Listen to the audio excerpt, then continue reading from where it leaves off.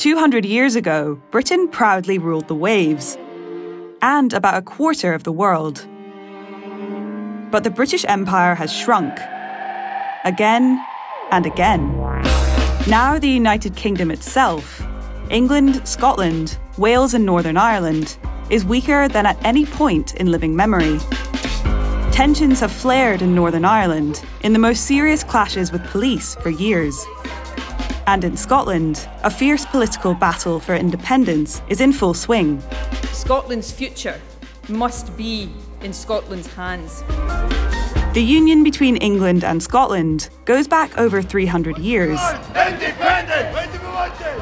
But it's under increasing strain. And if Scotland were to go, could it pave the way for Northern Ireland and even Wales to do the same?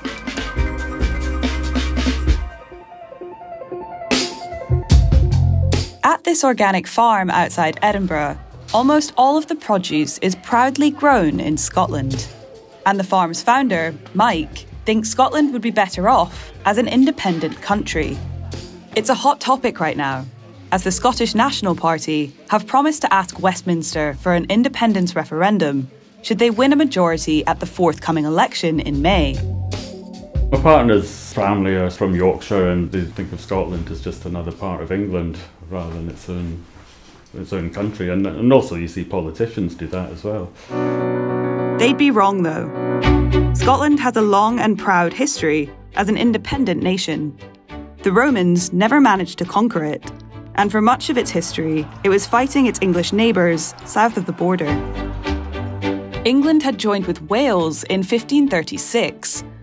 A union with Scotland came about after the Queen of England, Elizabeth I, died in 1603. Her cousin James, who was King of Scotland, took over the English throne. The two countries now shared a king, but had separate parliaments and laws. A few decades later, Scotland tried to set up a colony, New Caledonia, in what is now Panama. It was a disaster, and Scotland was left in serious debt. So when a union with England was proposed, it looked to some like a sensible financial decision, and the Acts of Union were passed by 1707.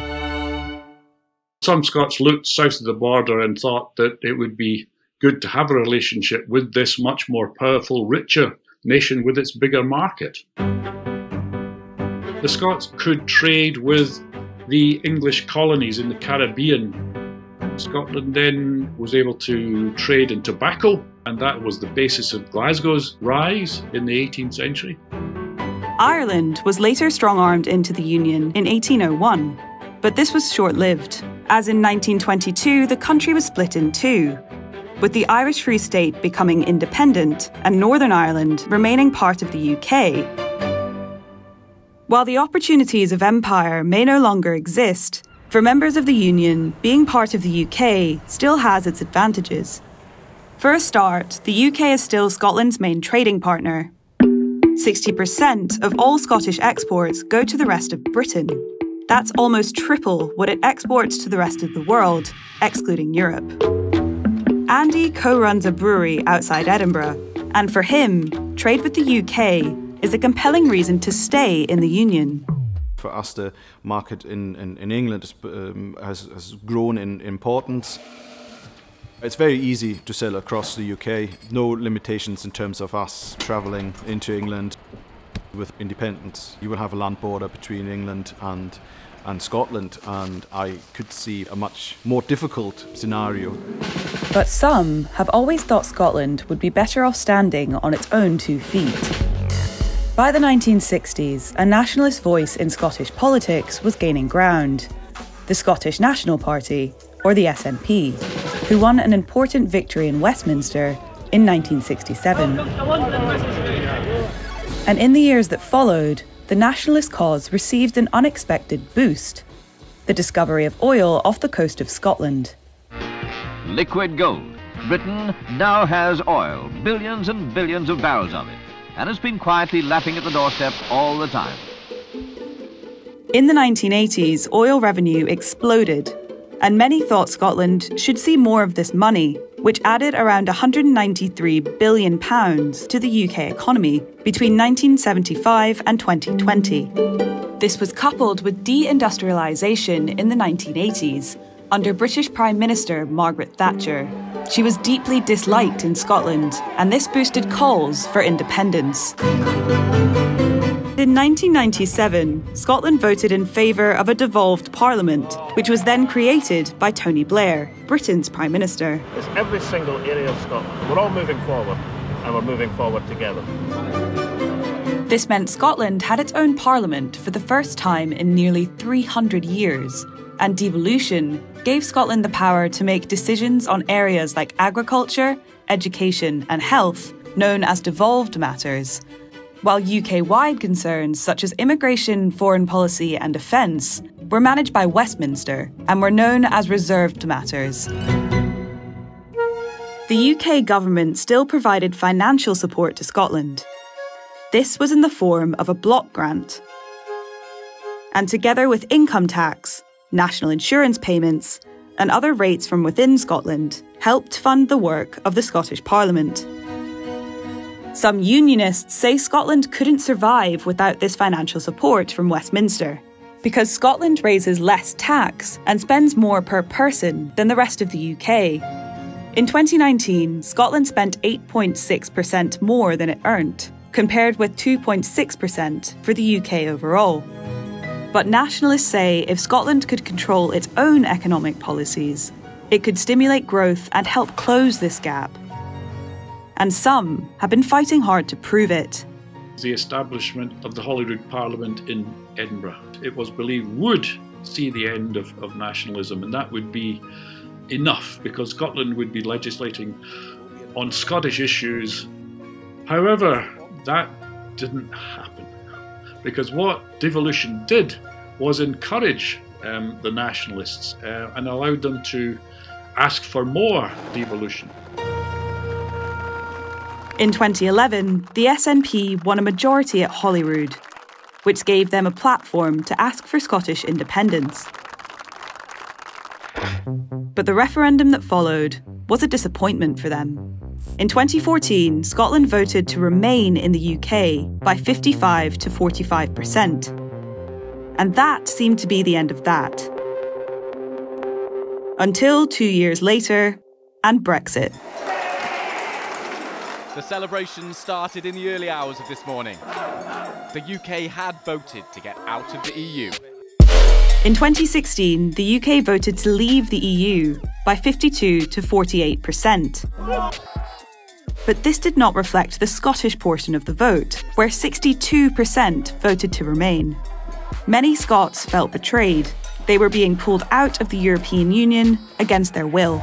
I think the Brexit referendum was a turning point in lots of ways, because that massive decision was taken without the consent of people in Scotland. That reinforced this idea that maybe the UK couldn't accommodate Scotland's distinctive wishes as a nation within the United Kingdom.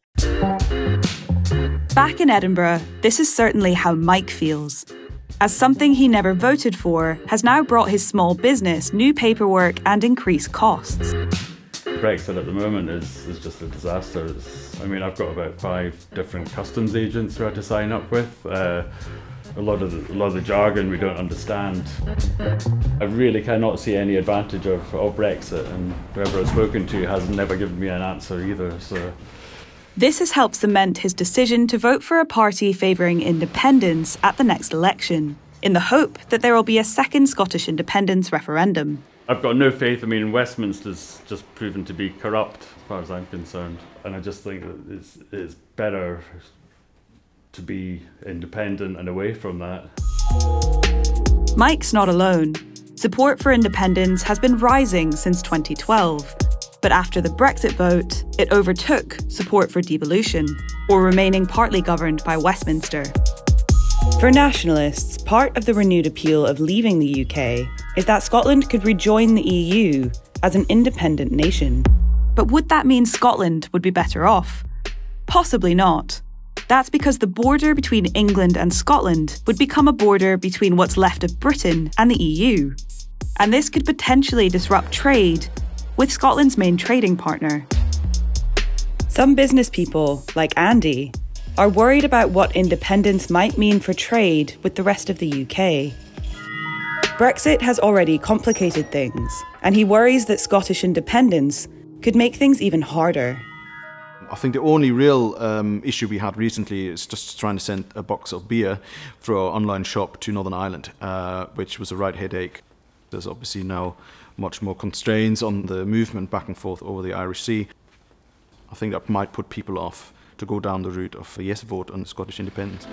But even Andy is on the fence about independence, and the finer points of trade and economics may not matter in a debate about national identity.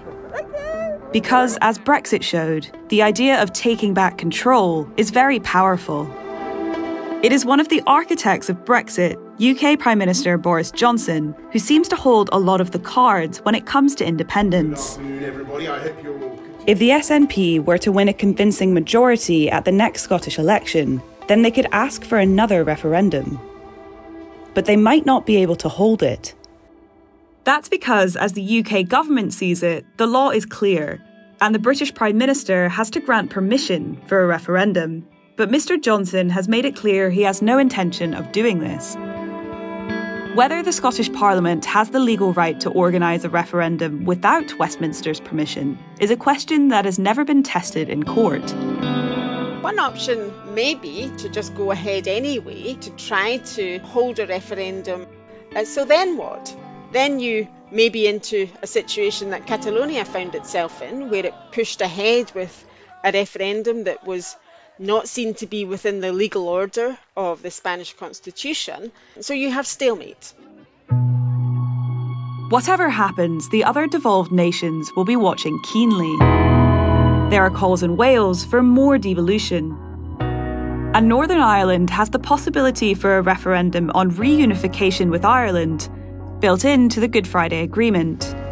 We are seeing clear tensions emerging within Northern Ireland, linked to the implementation of the Northern Ireland Protocol that was part of the UK-EU withdrawal agreement. The issue in Northern Ireland is not about independence, it's about reunification with the island of Ireland. Now that may be some way off, but that's a distinctive issue related also to some of the consequences of Brexit.